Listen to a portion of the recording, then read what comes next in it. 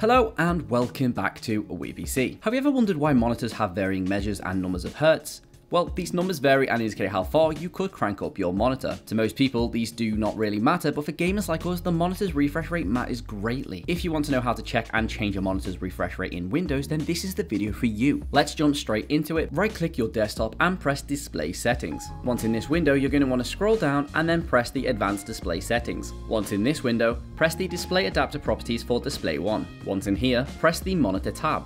And once in here, you will see the monitor settings, which will allow you to turn your refresh rate to whatever you want it to be. Simply change it to your desired refresh rate, and that is how to do it. You are now going to have the optimal gaming experience, and it was done by just a simple few clicks. If this video helped you at all, we would love if you leave a like on the video, subscribe if you're new to the channel, hit that notification bell so you never miss an upload, and we'll see you in the next one.